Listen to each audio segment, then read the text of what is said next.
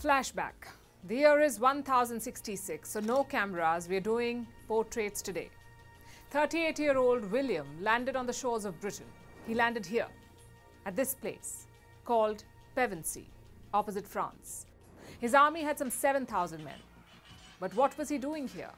Trying to defeat Harold, the King of England. Spoiler alert, Harold lost. His army was defeated and he was killed in the Battle of Hastings.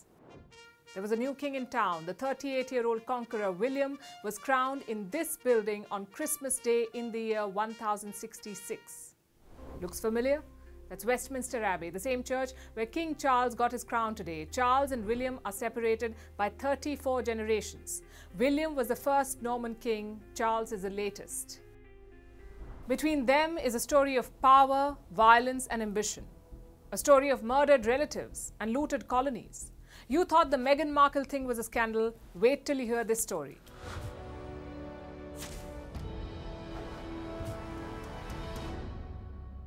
Back to the days with no internet. 34 years have passed since William conquered England. His third son is on the throne. He's also a William, William II. That's the English royal family for you, big on power, low on creative names. Either way, William II is hunting in southern England one day. Disaster struck. His own noble killed him with an arrow. What's more, nobody even bothered to recover his body. It was an arrow maker who eventually found the dead king. Sounds fishy? Many historians agree. They point fingers at William's younger brother Henry. He was a man in a hurry. He first secured the treasury in Winchester, then rushed to London and made himself king. Rumor is he had his elder brother killed. And the UK royal history is filled with such betrayals and murders. But as they say, what goes around comes around. Just ask Henry's great-grandson, King John, who took the throne in 1199. But he had a rival, his brother's son named Arthur. Guess what King John did to his 16-year-old nephew/rival? First, he ordered his eyes and genitals to be removed. It was so cruel, even the jailer refused. So the king took matters into his own hands. He personally murdered his nephew and threw his body into a river. It was a sign of things to come. Cut to the 15th century, one of the bloodiest chapters in English history was unfolding. It was called the War of Roses. Nothing rosy about it though.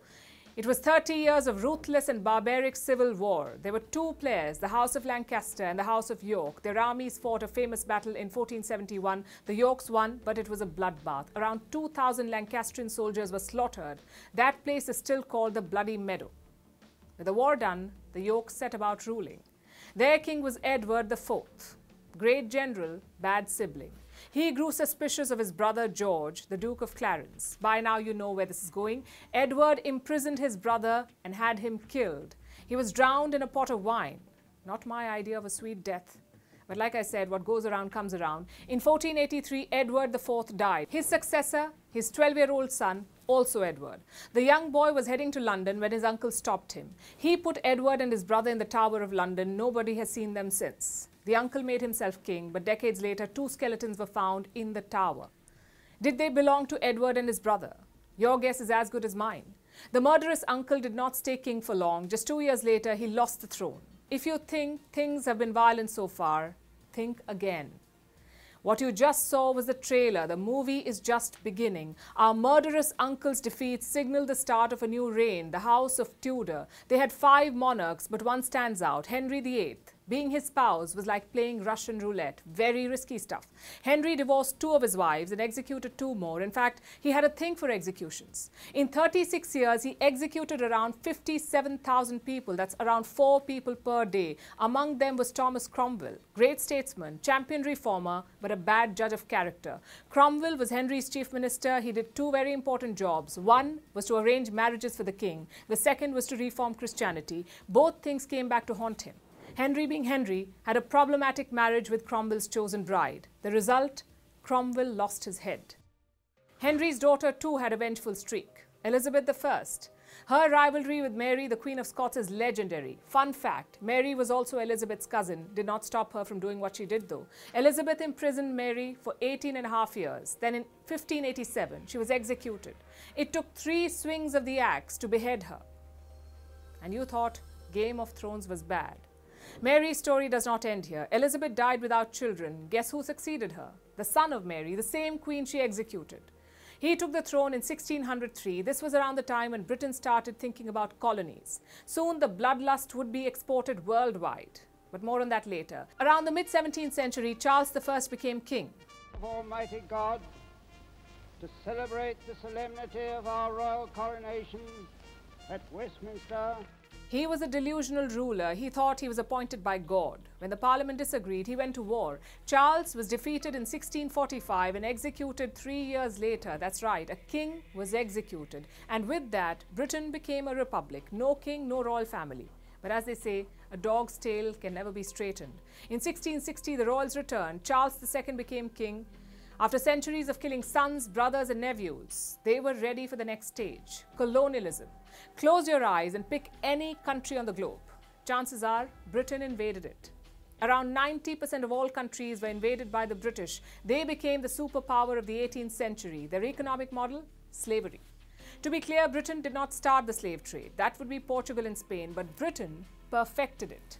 They transported around 3.4 million Africans to their colonies. 2.7 million reached alive, the rest perished.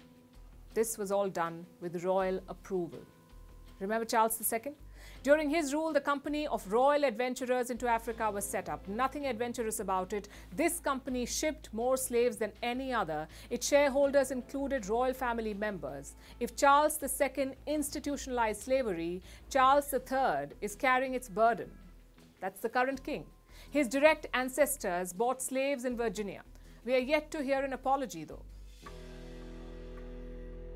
Looking back, what do we make of this empire, of this throne? It was built on the blood of murdered relatives, on the sweat and blood of slaves and colonial subjects. By some accounts, 100 million Indians died prematurely because of British policy. 100 million Indians in just 40 years. They also took resources worth $45 trillion, which is 15 times Britain's current GDP. The entire world has had to pay for the royal family's mistakes. The First World War was such a case. Don't believe me? Take a look at these men. They look the same, don't they? Well, because they're all cousins. One is George V, King of England. The other is Tsar Nicholas II of Russia. The third is Kaiser Wilhelm II of Germany. All three were rulers during the First World War, and all three were also cousins. Their rivalry ended with the death of 20 million people. This flashback is a reminder of the real history of the British throne, the blood they spilled, the innocents they executed, and the lands they plundered. The throne soiled by cruelty and ruthlessness.